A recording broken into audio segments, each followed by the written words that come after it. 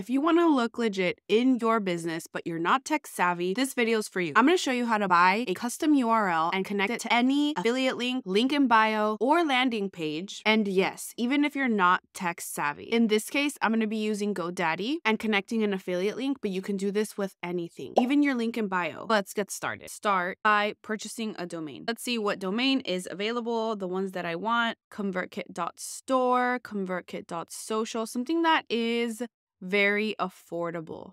ConvertKit shop. Let's add that to my cart. This one is $1. This one is $1.50. So it's really up to you what you want. This specific domain, I'm going to be using it for an affiliate link. So instead of having convertkit.com/400 letters, I'm going to be able to just send them to convertkit.shop or convertkit.online, and I'll show you how to redirect that. Check out. I don't need a website, so that's for free. I'm going to put no thank you and continue to cart. Decided with this one instead.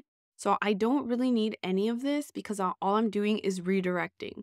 So I'm ready to pay. You can see it for yourself, the price. Complete my purchase. Now that I have my URL, let's connect it with the affiliate link that I want. And guys, you can do this with anything. You can do a website with this. You can create your own product. But if you're not tech savvy and you want to look super cool and legit, we're going to be doing this. So I'm going to put to connect to existing site. And I'm just going to put right here, forward to any site. Have all my affiliate links in a document. So I'm going to grab that link and paste that there. So that's how you do it when you first buy it. But what if you already have it? You're going to go to your name and my products, look for the one that you bought. In this case, we're going to do the ConvertKit. And right here where it says set up, you can put connect to existing site, and then you click next, finish. ConvertKit.shop, automatically go there. Let me give you another example. I have the same one for Teachable, and it'll automatically go into my affiliate link. Click ID, that would be my whole ID. If you already have a URL and it's not set up or anything, we're going to pretty much do the same thing. Go to my products, click on the link that you want to edit.